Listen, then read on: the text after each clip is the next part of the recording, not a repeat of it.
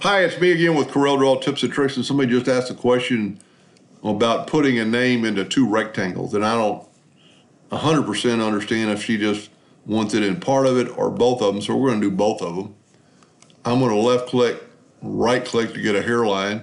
I'm going to hit P, put it in the center of the page first.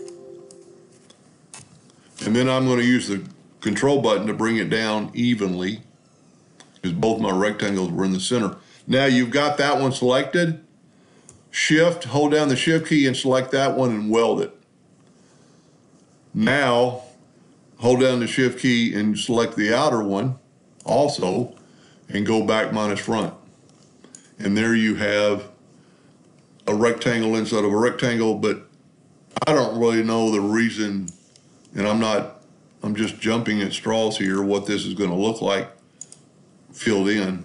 You'd almost need a third rectangle to make it kind of look halfway decent.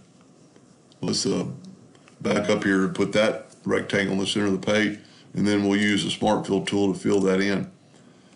So if you don't want it in both of them, then you just take, minus one step what I did. There might be a reason for that. In this case, maybe that's what they want. Hope that helped a little bit. Thank you for watching.